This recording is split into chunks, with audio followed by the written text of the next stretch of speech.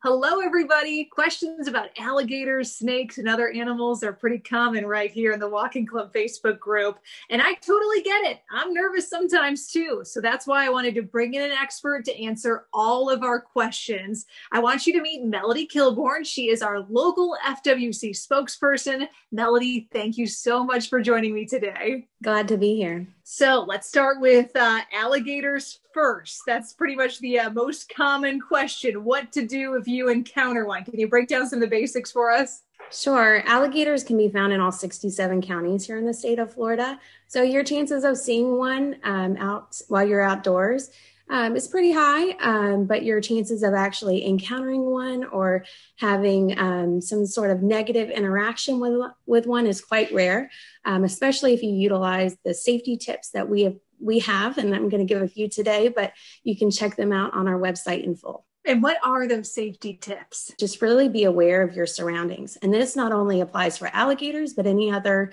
time you're outdoors, you want to make sure that if you do see an alligator or other types of wildlife, you keep your distance. I know a lot of people really love getting photos when they're out, and wildlife photography is really popular, especially in this area. Cameras and even your phone camera has a pretty good zoom on it. So don't feel like you need to get too close. We do not encourage people to do that. Keep your distance. What would you say is a safe distance that would be easy to quantify for people? I think it really depends on where you're at and how much distance you're able to give to be able to continue on your path and not get out in the woods too far. But we would say 50 to 100 feet or more, if at all possible. So Megan says that she's afraid of wildlife. She often goes alone to parks and trails with her kids, and she doesn't know what to do if something were to attack them, as unlikely as it is. Would a stick or mace help if she was attacked by an alligator? Serious injuries from alligators are very rare. But if you do find yourself in those circumstances, use anything available to you to poke the alligator, to get that alligator to let go and move away from you, and seek medical attention right away. That's very important as well. Julie wants to know what you should do if your dog is attacked by an alligator.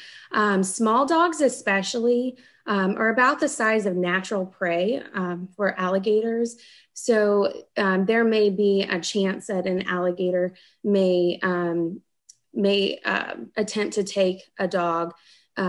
We recommend keeping your dog on a short leash for one, away from the water, not swimming with your dog, or keeping your dog out, if at all possible, out of the water to avoid those types of interactions. But should you find yourself in that position, it is really tough. A tough situation, but we do not encourage trying to get in the middle of it. You can be seriously injured, but do call authorities right away. We have a statewide nuisance alligator program hotline that you can call, and we've got lots of information about that on our website.